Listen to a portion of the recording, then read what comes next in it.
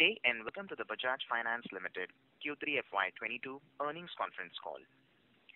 This call will be recorded and recording will be made public by the company pursuant to its regulatory obligations. Certain personal information such as your name and organization may be asked during the call. If you do not wish for it to be disclosed, please immediately discontinue this call. As a reminder, all participant lines will be in the listen-only mode, and there will be an opportunity for you to ask questions after the presentation concludes. Should you need assistance during the conference call, please signal an operator by pressing star then 0 on your touchtone phone. I now hand the conference over to Mr. Anuj Singla from Bank of America Securities. Thank you, and over to you, Mr. Singla. Thank you, Faizan. Good evening, everyone. This is Anuj Singla from Bank of America Securities. Thank you very much for joining us for the Bajaj Finance earnings call to discuss Q3 FY22 results. To discuss the results, I am pleased to welcome Mr. Rajiv Jain, Managing Director, Bajaj Finance Limited, Mr. Sandeep Jain, CFO, and other senior members of the management team. Thank you very much for giving us the opportunity to host you, sir. And I invite Mr. Rajiv Jain to take us through the key financial highlights for the quarter, post which we will open the floor for Q&A. With that, over to you, Rajiv, sir.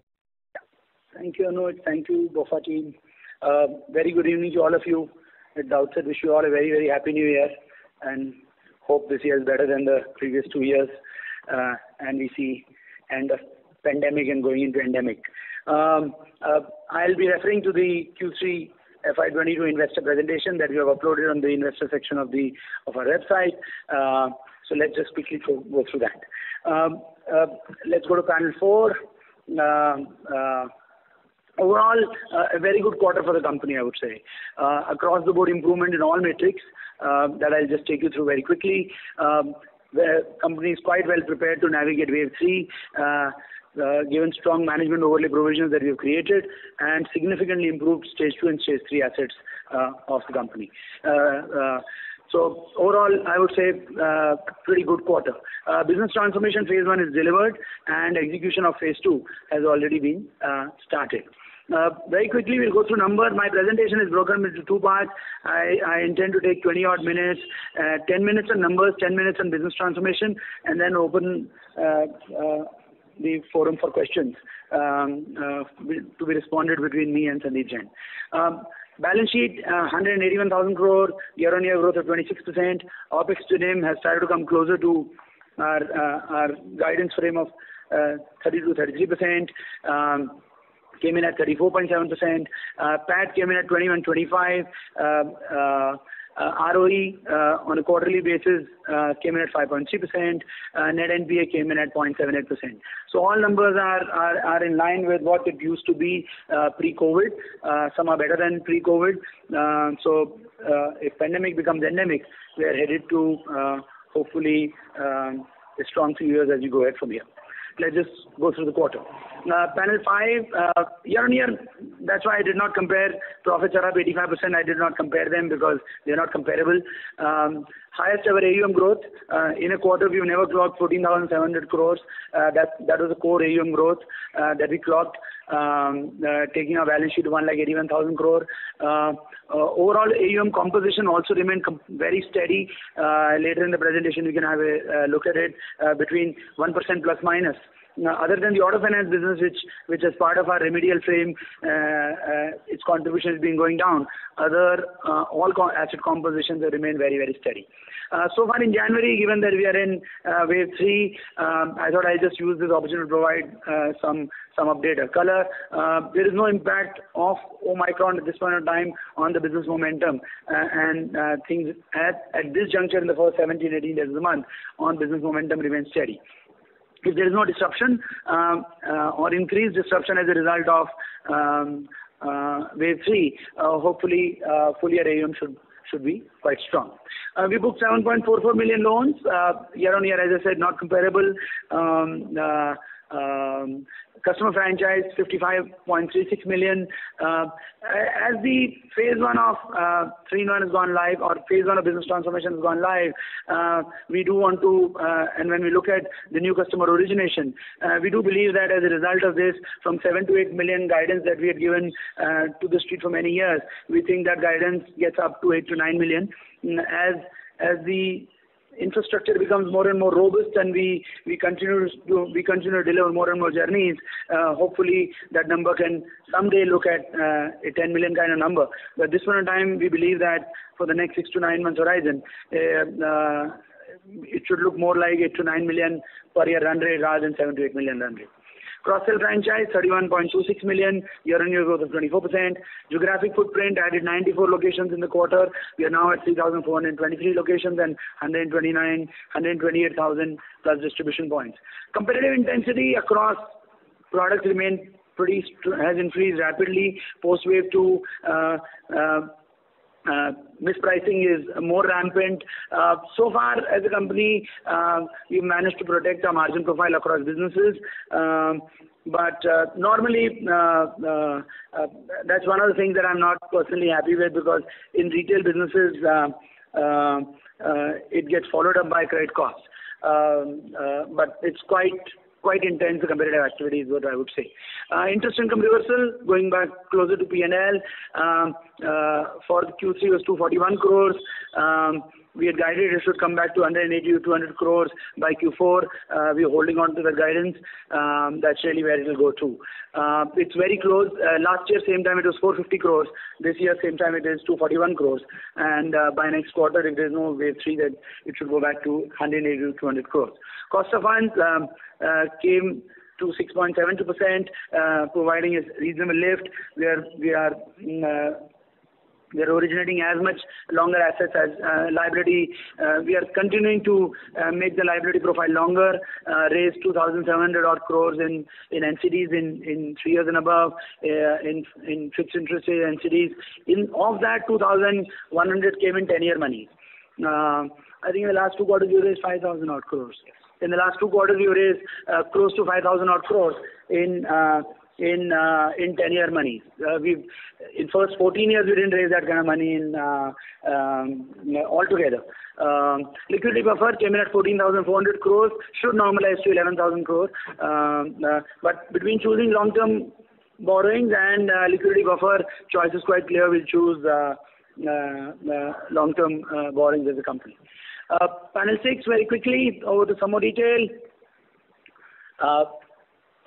Deposit book, just a tad below 30,500 crores, 20% of total borrowing, came in at 70-30 in terms of mix between retail and corporate. OpEx to NIM, 34.7.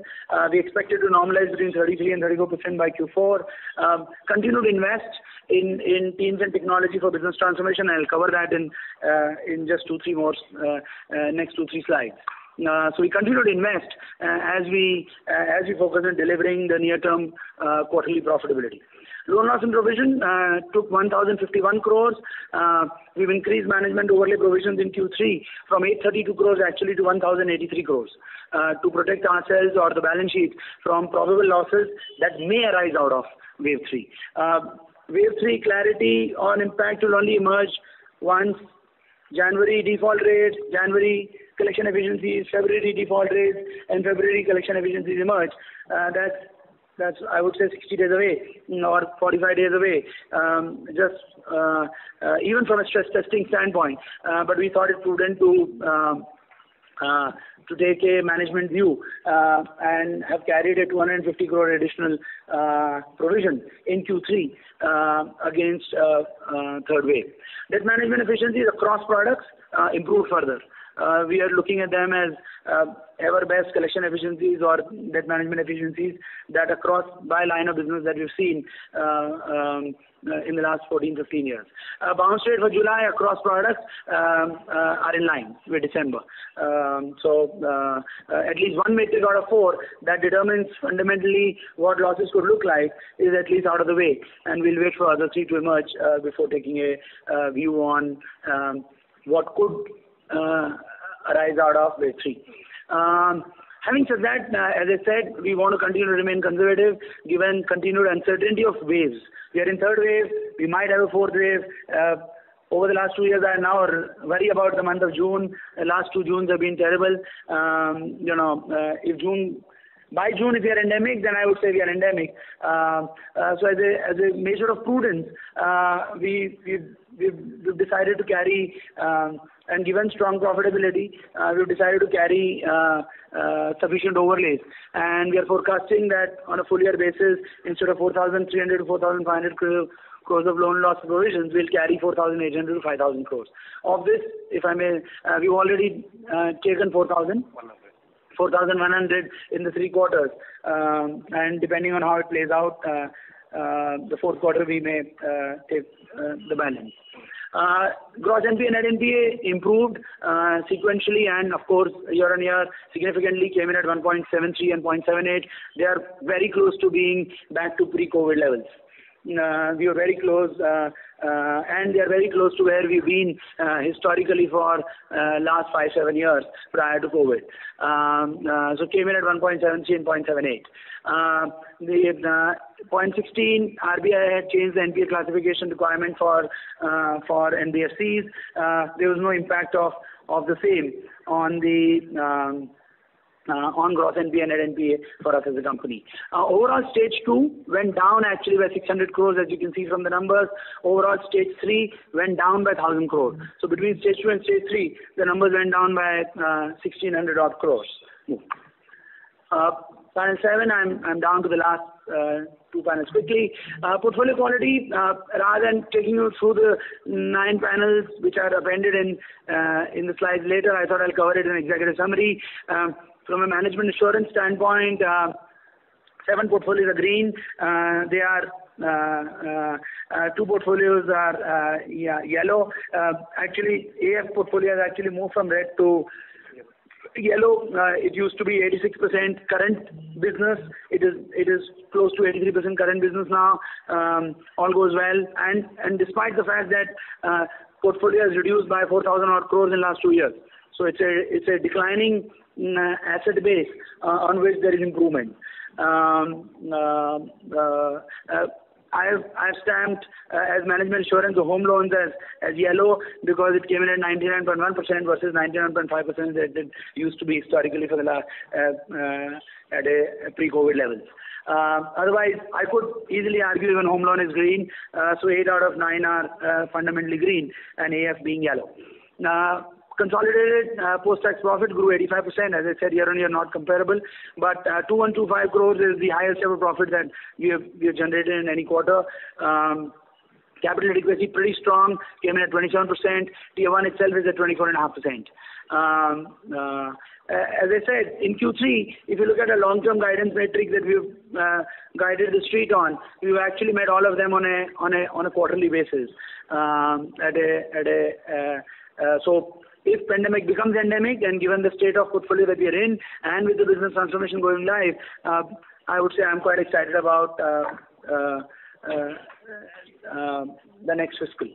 Now, BHFL balance sheet, jumping to the subsidiaries, grew 39% to a tad below 50,000 crore at 49,203 crores. Capital adequacy was 19.5%. We would like to run that business at a 7 times, 7.5 times kind of leverage. As a result, the BFL board today, BHFL delivered a profit of 185 crores, PAT of 185 crores, a growth of 87%. BFL board today, as a result of 7.5 times to 8 times kind of leverage thought process that we have, has approved infusing 2,500 crores of capital in BHFL as a rights issue from BFL. BFSL acquired 65,000 new customers. Just to recall, we were acquiring 110,000 customers in BFSL in the previous quarter sequentially. We decided to focus on activation and quality rather than quantity. And the activation rates now, which used to be 20 to 23% in Q3, as a result, are now looking at 43-44%. And that's the direction that we want to take. We do want to grow BFSL. BFSL given it a PAT of 7 crores. The BFL board has also approved infusion of 400 crores of equity share capital as a rights issue in BFSL as well today. So overall, we have committed 2,900 crores of capital in today's board meeting into both the subsidiaries as a company.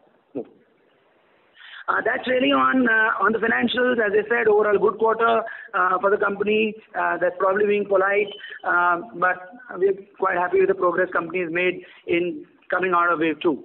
What I do want to spend the next 10 minutes on is update on business transformation. I have 4 or 5 slides that I'll quickly cover. 2 of them are busy. I don't intend to cover them, but I'll just take you through very quickly on them. Just before that, various conversations, various people have various views on what we're creating, and so on and so forth. I thought I'd just simplify and clarify our stance on what we are doing this business transformation for. As a company, we have a very clear view that we are a consumer financial services business, diversified consumer financial services business. That's what we are. We believe that the purpose of any business transformation is a means to an end. It should, to the core business, result in stronger growth momentum, or superior customer experience, or better cross-sell, or should lower risk and improve operating efficiency. That's really the overall objective of any business transformation should be, and we are pursuing this whole agenda of business transformation singularly with that objective. I thought I'd just clarify my stand very clearly as management to make that point. All business transformation, it's also clear, I'm sure you know, you're all learned people. We've become learned over the last 18 months. We are very clear, it takes time, team and technology. We are increasingly super clear about that it needs all these 3. It's been 15 months. We started to provide quarterly update to the street, and since we started the phase 1 of business transformation, and I thought it would be an appropriate moment for me to share an update as to what's gone live and what's going to go live in phase 2. Due to wave 2, it got delayed by 3 months. It should have logically gone live in October. It went live in December. Phase 1 is now gone live with a staggered release methodology. Phase 1 had 3 sprints. Sprint 1 is now live for 100% of the customers. Sprint 2 and 3 together are live for now 10% of the customers. It will go live for 100% of the customers between 24th and 26th, and between 24th, 26th, and 30th of the month, and we will sunset over a period of 15 days from there. The 15-30 days, depending on how many customers move, the older app infrastructure. But Kurush is looking at me.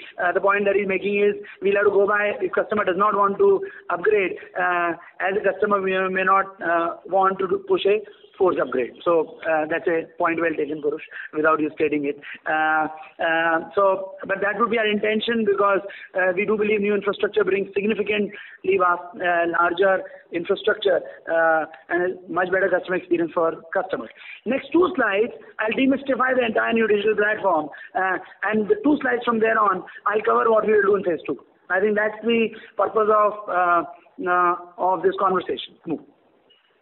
I'm not going to go through this panel. There are 2 panels on what I would call 15 components. The way you should read it is that on panel number, in this panel, the verticals read them as, the first column read them as components at a design level, and the rest of them you read as features. Overall, the new digital platform has 15 components. Just go to the next slide. And has 55 odd components, features, sorry. Which is mentioned on this panel below. Overall 15 components and 55 features. Let's just go back for a moment. This is really all any of you as customer, or if you came in as a prospect, would experience. You would experience the entire payment stack that you see on top. You would experience 27,000 retailers through the no-cost EMI marketplace, which attracted 45 million visits in Q3 alone. So it's already a 250 million run rate asset. The insurance marketplace, which has gone live, has 9 insurance companies and 800 odd products. Investments marketplace, the entire mutual fund infrastructure through BSE Star sitting there. Health RX, which is for a customer, our proprietary health infrastructure, and BFSL app. These are proprietary app ecosystems. You would see lead journeys as what we call 3-in-1 financial services. You would experience earn and burn, earn for payment transactions, burn on convert to cash, bill payment and voucher. You would, if you press a button and said, call me back in any of the places, you would get a call anywhere between 5 and 15 minutes, depending on which of the 3,400 cities you press a button from. The productivity apps that are not visible to the customer, but that's really what integrates the integrated voice and marketing cloud infrastructure. You would see all these services, including calculators and profile updates and so on and so forth. You would see 31 app-in-apps across travel, entertainment, food, utilities, shopping at this point in time. You would experience the featured search and content search as a customer, which we think is a hero frame because it's right on the home page. You would be able to do. You would be able to see, as I said, NPS, social share, wish list, and so on and so forth. Personalization, nudges, notifications. Data you will not see as a customer, but we would take consent from you. Depending on based on consent, it runs business rule engines. This platform is integrated with 400 plus digital APIs to make things happen. The next two are not really relevant for you, but without a very scalable core platform, it won't work. I mentioned in the past quarters, 3-4 quarters ago, that fundamentally restacking the core took the most amount of time, other than focusing on a good UI UX. Restacking the core is an important dimension to being able to deliver at scale what we intend to deliver. Also meant investing in core infrastructure like high availability infrastructure and much more deeper investment in disaster recovery, etc. What we've also done is what I've put is, because this is a functional construct, is 600 all lateral and fresh hires we've got added to be able to deliver this over the last 15 odd months. This is really what you will see, as I said, between 24th and 26th of January, as Google allows us to transition 100% of the customers, and as we see stabilization of the platform. That's really all of you, either as prospect or new customer, would experience. Move.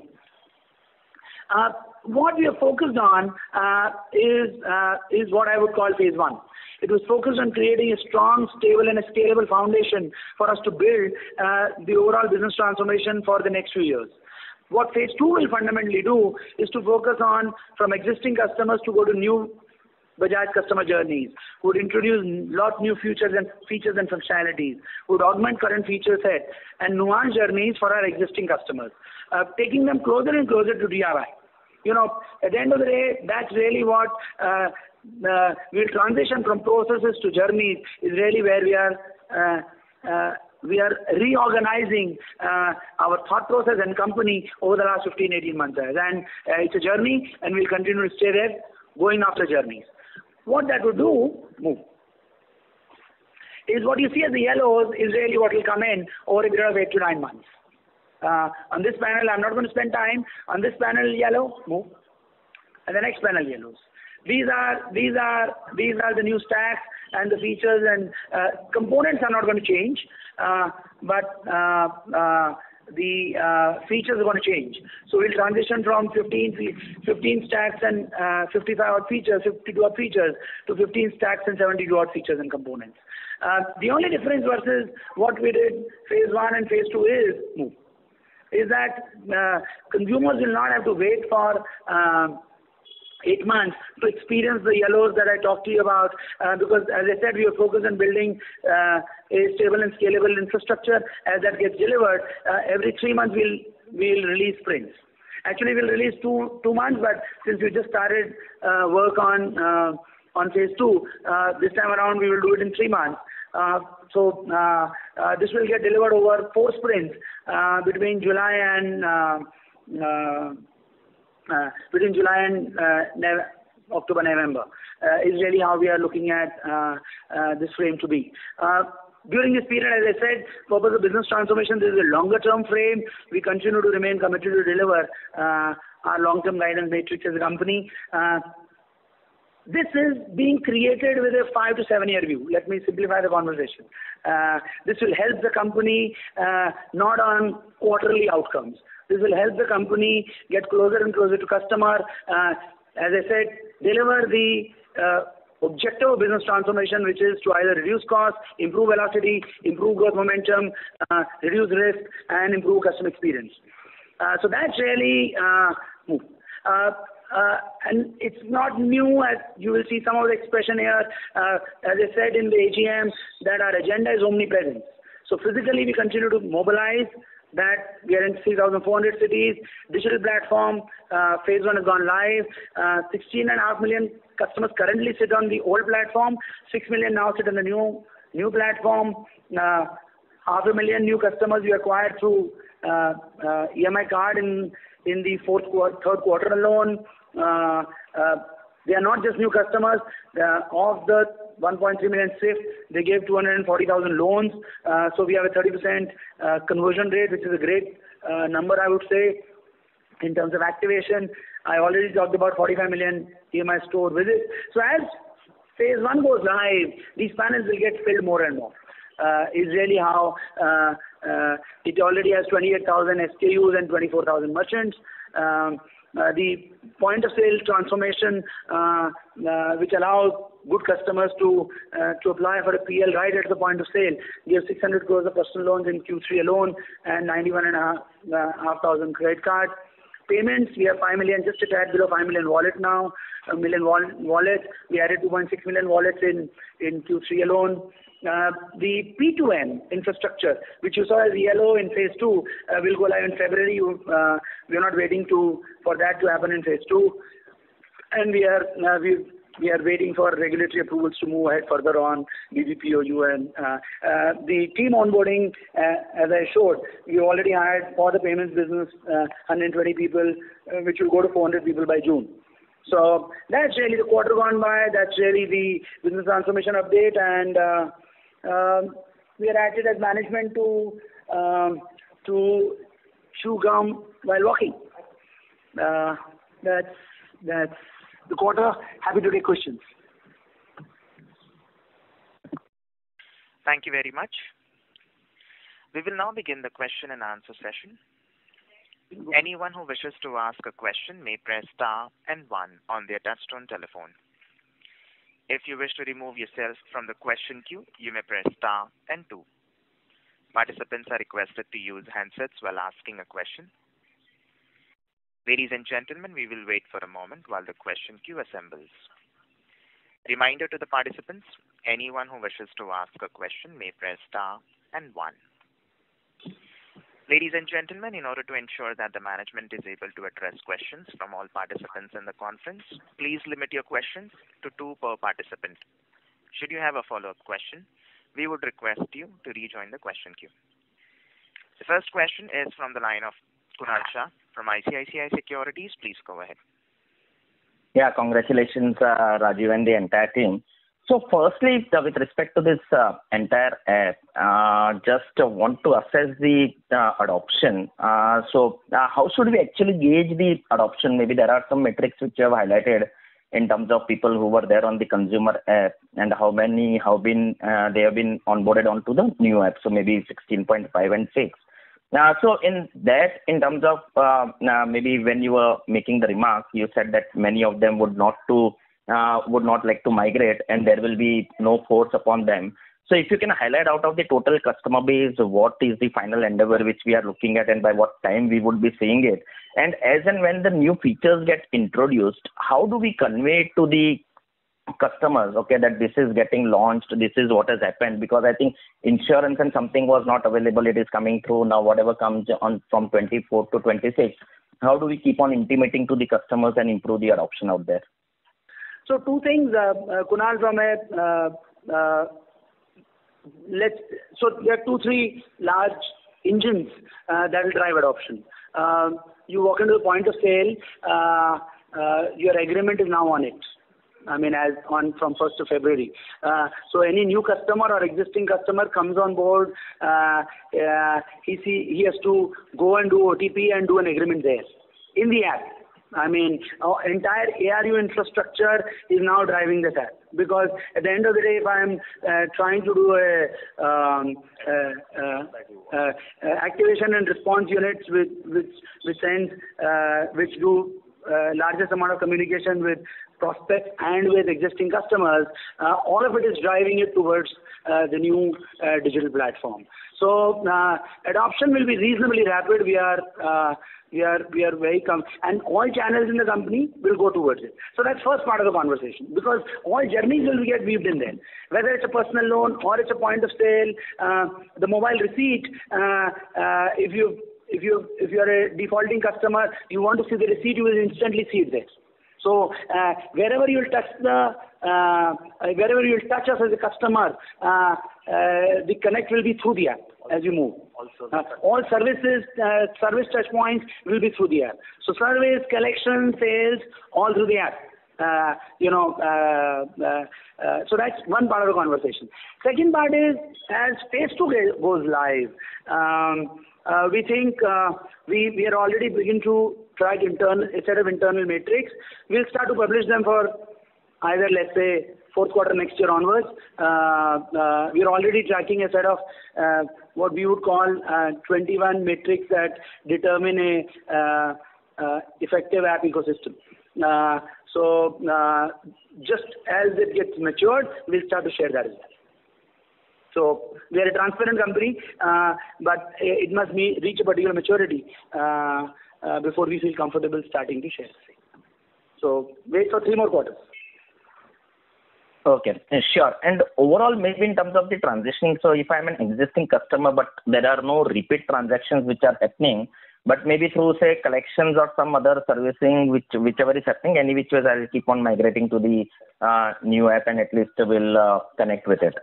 But it's an important conversation, Kunal, and if you go to the functional architecture that we've actually published, number one, number two, the conversation that we did with the community on taking on payments as a large frame, the first step that you will see, we are very clear that the engagement would happen through that. That's why you see on top, just if you go there, on top you see UPI, PPI, EMI card, BBPS.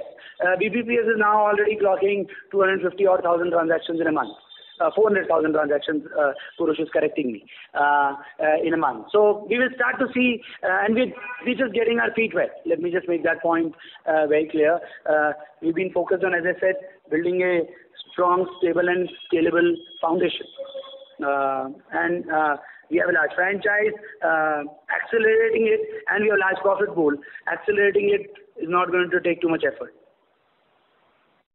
Thank you. Mr. Shah, may we request that you return to the question queue for follow-up questions. Thank you. The next question is from the line of Abhishek Murarka from HSBC. Please go ahead. Hi, good evening, everyone. First of all, many congratulations for the quarter. So 2 questions. The first is, on OPEX. So have you got a budget for what you will be offering as cashbacks or incentives on the app? And are you also seeing, you've hired about 600 people, you will be hiring another 800 as per your presentation. So are you seeing a lot of wage inflation there? And overall, how should we think about OPEX in terms of cost to income, given these 2 things in the background? So that's one. I'll come back to the second question. We'll guide in case there is change. We do believe, as I said, we'll continue to chew gum while walking. We remain committed to deliver 33% kind of OPEX to NIM ratios that we were at pre-COVID level. Over time, Abhishek, as velocity grows, as you become more efficient, as other the number will go down. Or could go down. I wouldn't say will go down, could go down. Mm-hmm. But the 33% number or 32, 33, 34, I'm not fixated on the number. I'm fixating on the trend line that we remain committed to delivering profitability while investing in our future. Great. So basically what you're saying is despite all these efforts of investing in, people and also through the app on cashback and all that, it's not going to skew the cost to income ratio from that level, 33 to 34, 35, whatever it is, low 30s. No. Yes. Okay, perfect. And the other question I had is basically on the provision guidance. Now we've gone up to 48 to 50 billion, and you said you're trying to be conservative. But on the other side, you've also said that the impact of wave 3 is not really as much as wave 1, wave 2. So why have we really increased this guidance? As I said, we remain in a uncertain zone. We don't want credit costs drag P&L, drag the overall momentum. Let me simplify the conversation. We like to run a fully costed P&L as a company, and that's really what we've done for the last 14, 15 years. And we want to remain conservative. As I said, this is management overlay. If it doesn't occur, which is for the first 17 days is looking like, and by June we don't have a fourth wave, this is available to be rolled back. Because let me in fact further complicate the conversation. The gross NPA, net NPA is back to pre-COVID levels. The stage 2, stage 3 assets adjusted for balance sheet are back to pre-COVID levels. So we are very comfortable on all these 4 metrics. But the uncertainty is what is causing us as management to take a conservative view. That's all. Thank you. Mr. Murarka, may we request that you return to the question queue for follow-up questions. Thank you. The next question is from the line of Shubhranshu Mishra from Systematics. Please go ahead. Hi, Rajesh. Congratulations on the set of numbers. So, 2 questions. First is slightly complicated. If you can define what is the average age, income, CIBIL score of the new to Bajaj customer. How many of them are 700 plus? The second is if you can also list out the concentration of the distribution reach on slide 47. We've given out the consumer durable digital product store, lifestyle retail stores. What are the top 1,000 or top 500 stores in each category catered to either in terms of volumes or value to the AUM? And last question is quantitative. When do we plan to become a bank or apply to become a bank? So first is the TG. Fundamentally, look, at a design level, we focus on who we want to do business with in the EMI card space. So we target essentially those prospects that we intend to onboard as a customer. So that's level 1 point that I must make. Level 2, as a result, they have to be 700 plus or 720 plus, or they can be 0-1. So that we are clear about it. Normally we see from a trend line standpoint, as I said, we acquire 492,000 customers in Q3. That means 160,000 customers in EMI card platform every month. 80-85% of the customers are 720 plus from a bureau standpoint, and between 12 and 15% could be 0-1. But even those 0-1 are ones that we want to target. So that's point number 2. TG remains between 32 to 45.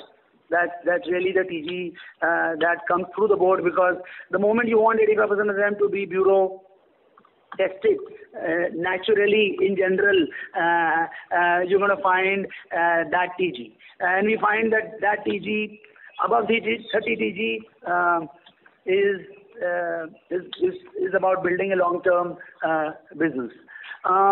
That's third question. Fourth, sorry. Contribution by top 1,000. So to one dealer.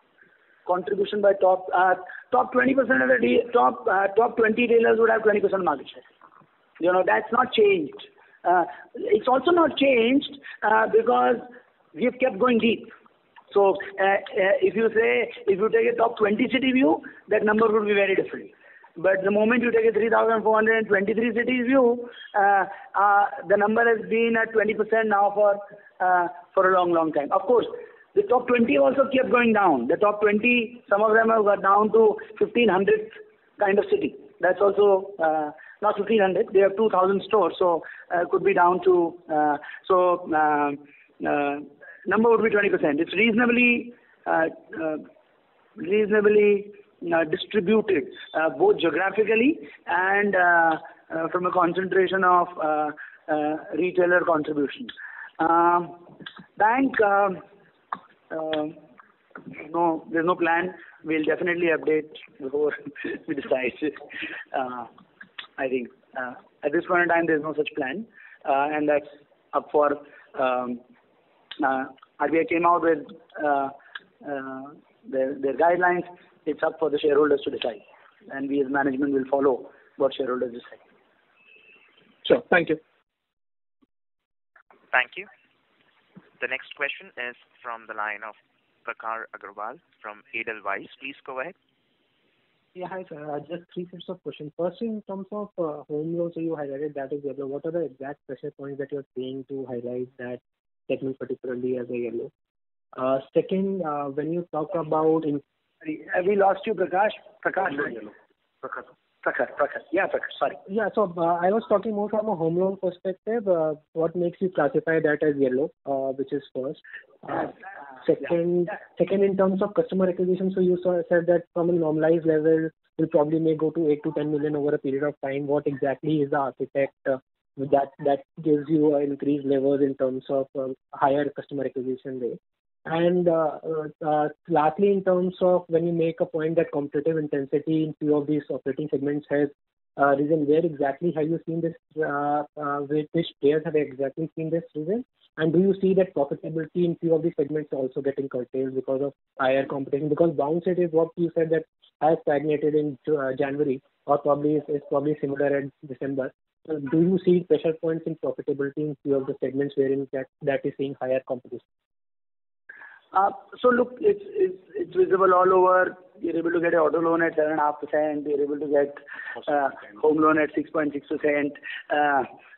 GSEC is at 6.10. GSEC is at 6.6. Home loan is at 6.6.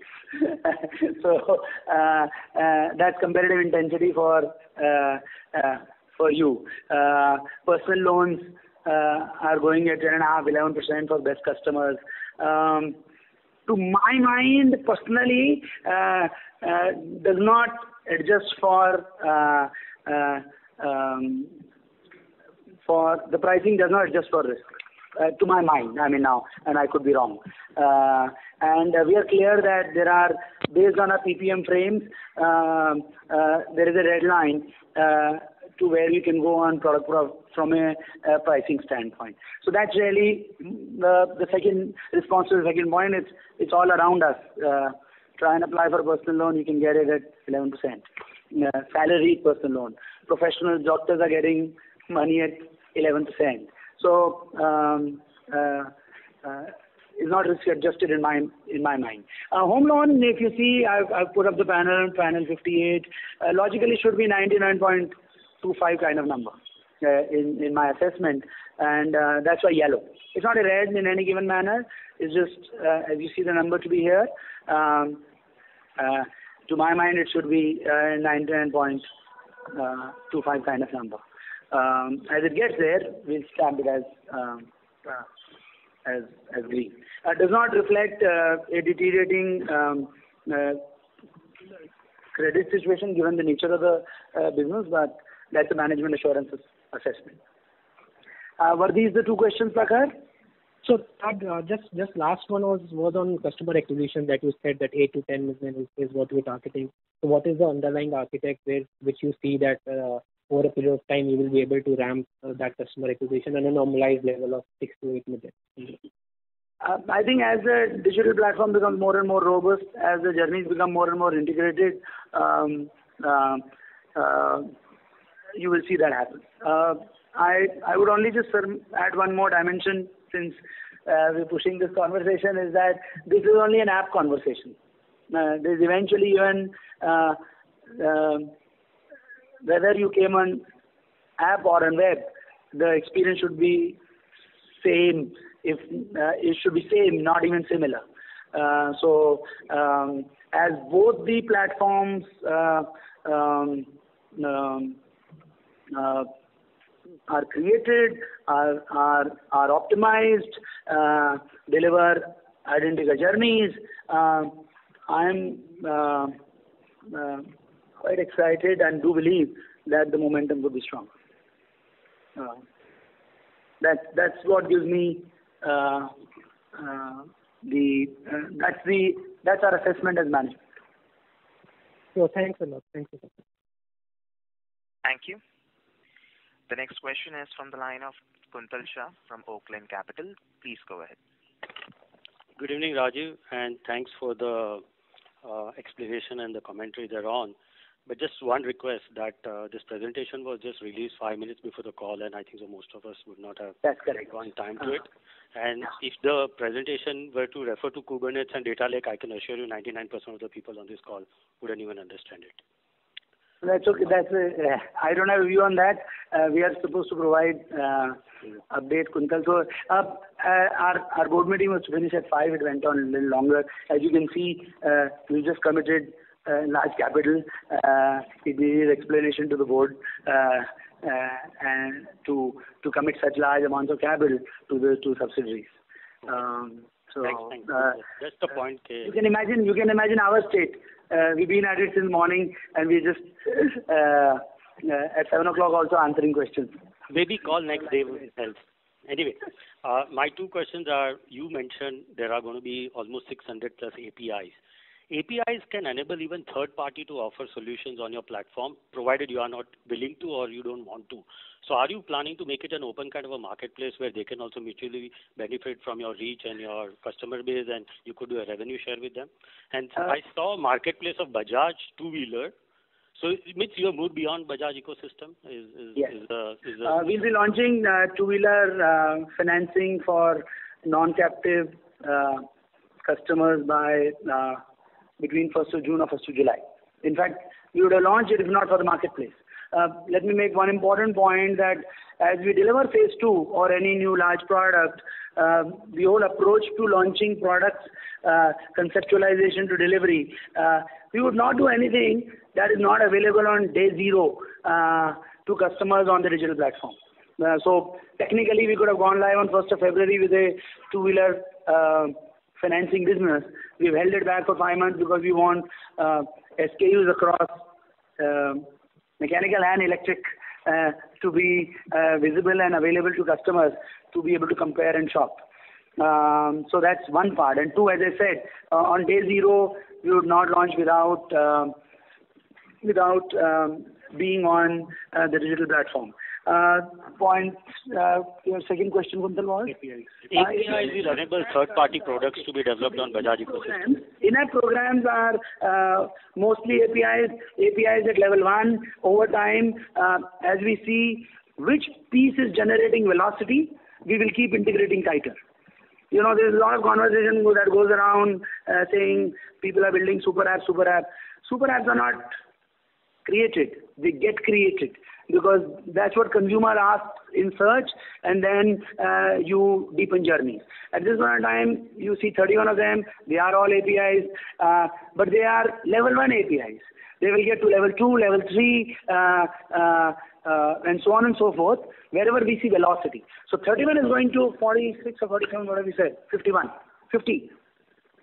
Sorry. So those are, in-app programs are built as APIs, but let me caution, built as level 1 APIs. So they'll get to level 2, level 3. Answering your second order question, no view on exposing it to other than in-app programs. Our main focus in phase 2 is to make our customers' journeys easier and easier and easier, because that's really what generates.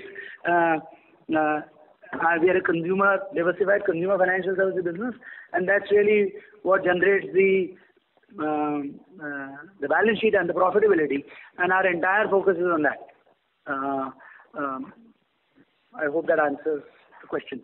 No, just wanted to know the pros and cons of opening it for third-party applications which you are not present on or are not willing to be present on, but customers. So there's no never say never, Kuntal, but don't have a view at this point in time. I think that's the. So if we think for travel and for shopping, our customers, or for things like casual gaming, customers are interested, they're already there. Over time, we see on the search menu, customers are looking for another category. Based on data, we'll go out and build partnerships. Over time, we see in the existing in-app programs, clients are doing more activity. We will integrate tighter. That's how. That's our view. Okay, thanks. I hope Elon Musk or Salman Khan is going to endorse Bajaj Coin, which you have laid out. I think so you're going down that path. Thank you. Thank you. The next question is from the line of Nitin Jain from Fair Connect. Please go ahead. Hello? Yes, Nitin. Yeah, can you hear me? Yeah. So I just have one quick question.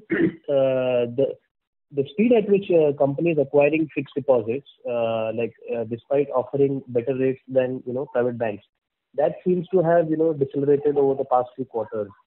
Like from where we were growing 8 to 10% QOQ, we are down to low single digits. So any comment on that? That's all. Thank you. No, it's a very fair question, and it's a correct question. We've invested in 10, 11 channels over the last 4 or 5 years. And we told the team the time has come for you to demonstrate that the distribution heft has as much role to play as pricing. And that's really what we are testing for the last 6-8 months. We do see that, and we just increased pricing. We have internally pegged it as part of our ALCO processes to GSEC, that we kept pricing very tight, but the business still generates between 950 to 1,000 crores of retail deposits with average deposit of 3.5 lakhs a month. So we just, let me use the word, we're just maturing the business so that's on one part. And the second dimension is that at the end of the day, retail liabilities is a cost center.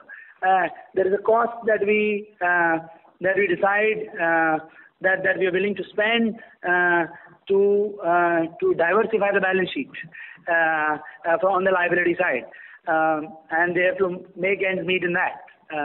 So these are the only two objectives, which is maturing the maturity of the distribution investments that you made, and two, running it in a disciplined manner within a particular cost base.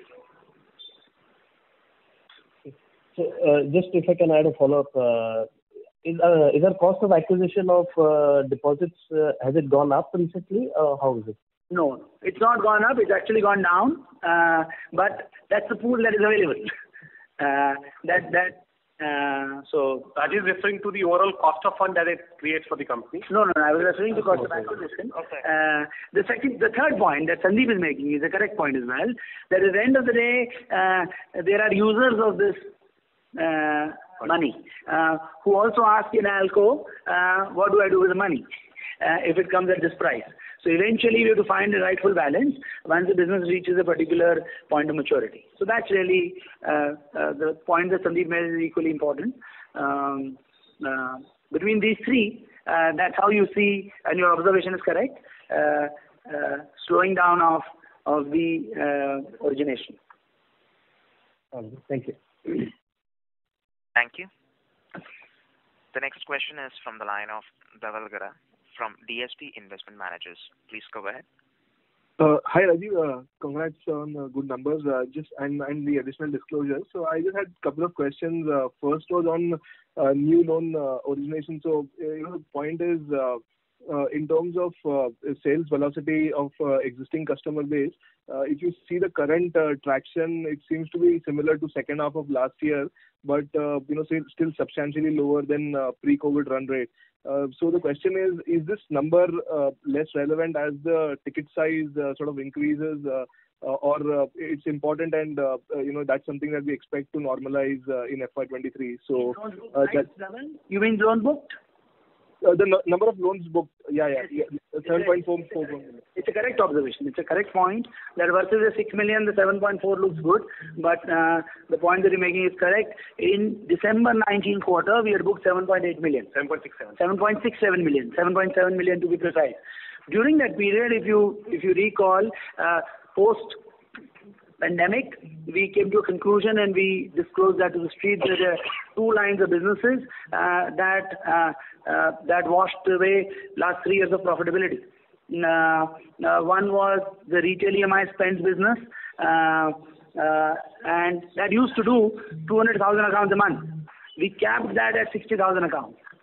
So from a 600,000 accounts, we allowed them to do only, even in a festive season quarter like the previous one, we capped them at 200,000 accounts, 220,000 accounts. So that's 400,000 plus minus gone away. The second was that we used to do these wallet loans to our existing customers of 5 to 10,000 rupees for 3 months, so-called in the new jargon, which didn't exist then, called BNPL. We used to do 70,000 loans in a month. That was 200,000 loans in a quarter. We walked away from that last April. So that's how the 600,000 number logically gets reconciled to 7.4. So 7.7 apple to apple is 8 million is how you should read it. Observation is correct. Is it important? Answer is yes. In new loans booked remain an important metric because it demonstrates engagement, demonstrates velocity. So it remains important, and we think as the economy comes back, as pandemic becomes endemic, given the franchise creation, given the deep distribution, given the new digital platforms that are getting created, we will see both happen: new customer acquisition and new loans booked. I'm waiting to see, hopefully, a normal summer. We've not seen a normal summer. Summer contributes to 40% of the business. We've not had a normal summer, which is April, May, June for the last 2 years. So I hope that answers the question. Got it. Just one sort of follow-up, small point is, in this period of December 19 to now, we've seen about 33% accretion on cross-sell customer base, 33%, 34% accretion on EMI base as well, EMI card base. So adjusted for the engagement ratios pre-COVID versus where we should be next year, broadly, should it be similar, even adjusting for the REMI loss and the wallet loan loss, it should be similar? Yes, we will see increased velocity. Now it's a point of view. I can't say that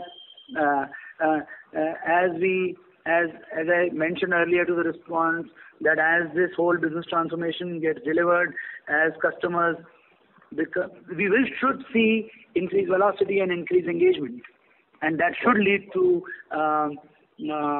higher volumes. Got it. And the second question, Rajiv, I had was on the digital EMI card. So if you look at the base now, it's almost like 5% of the EMI card base. If you look at the engagement metrics here, at least optically they look better than the the existing EMI franchise. So just, I wanted to understand the economics part of it. Should this card be, much better break-even compared to, the normal origination? And also because I remember... They are profitable on day one. They are profitable on day one. Understood. Yeah. Understood. And some initial thoughts on the engagement part?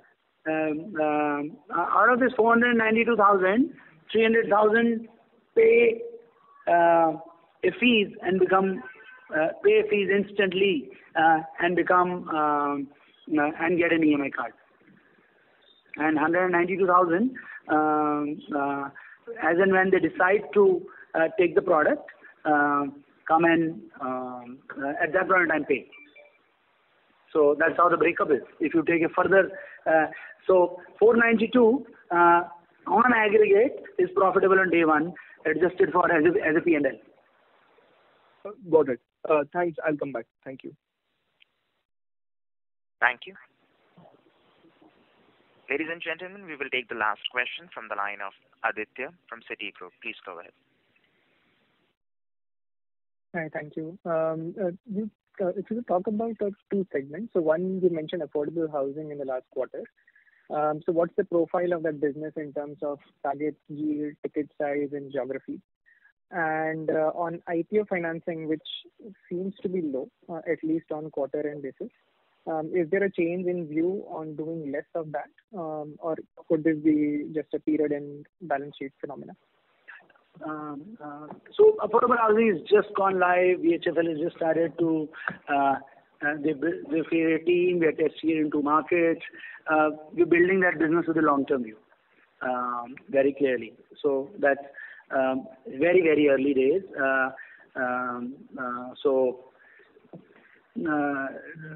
Aditya, very premature to make any comment on that.